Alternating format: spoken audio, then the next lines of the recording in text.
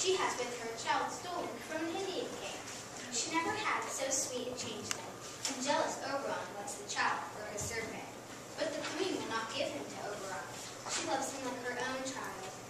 Are you not that knavish sprite named Robin Goodfellow? The one who frightens young maidens in the village? The one who misleads people traveling at night, laughing at their harm? Those that know you call you Puck. Thou speakest straight. I am that merry wanderer of the night. I jest with Oberon and make him smile with the pranks I play on others.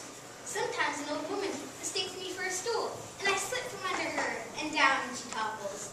Other times I lurk into gossip's soup bowl, looking like a roasted crab, and when she drinks, against her lips I pinch. A merrier hour was never wasted there. But beware, fairy, here comes Oberon. And here comes my mistress, the queen.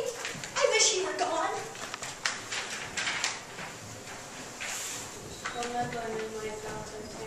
What jealous, Oberon? Do you still love the child? Am I not thy king? Then I must be thy lady, but I do not live as such. Why does Titania cross her Oberon? All I beg for is a changeling boy to be my henchman. Set your heart at rest. The fairyland buys not the child for me. And his mother was my friend, but being mortal, of that boy she did die. And for her sake I do rear up her boy. I will not part with him. How long do you intend to stay in these woods? Perchance till after Theseus' wedding day. If you wish, dance patiently in our round, and you may go with us. If not, show me and I will avoid thee as well. Give me the child and I'll go with thee. Not to thy fairy kingdom. Fairies, away.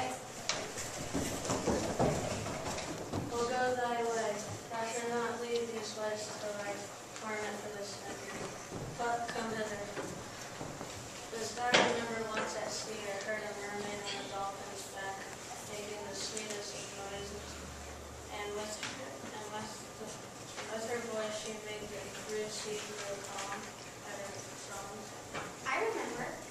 On that night, Cupid shot an arrow in her nest. I know where it landed, on a little purple flower. The maidens called the love and idleness. Fetch me that flower, Puck.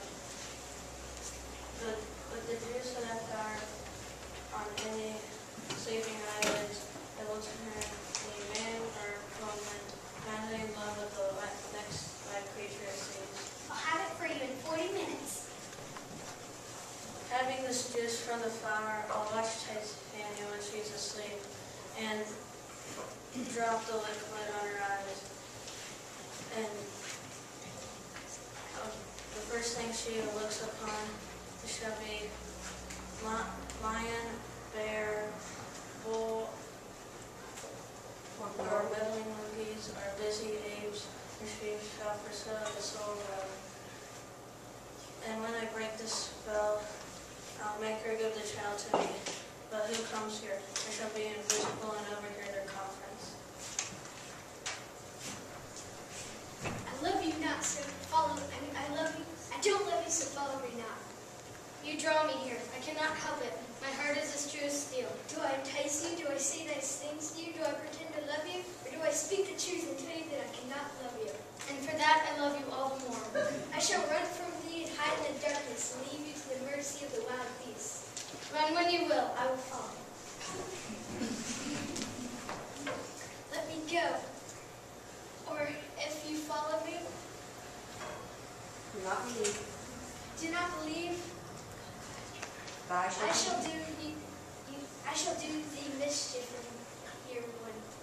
I'll follow thee and make the heaven of the underworld, to die upon the hand I love so well.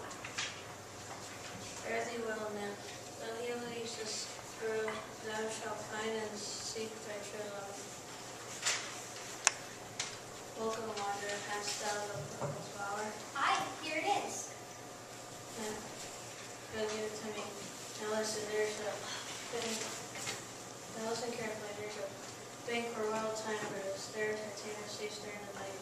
I'll streak her eyes with the juice of this flower and make her full of fantasies. Here, take thou some of it, and look through the scroll. There's a sweet Athenian lady in love with a disdainful youth.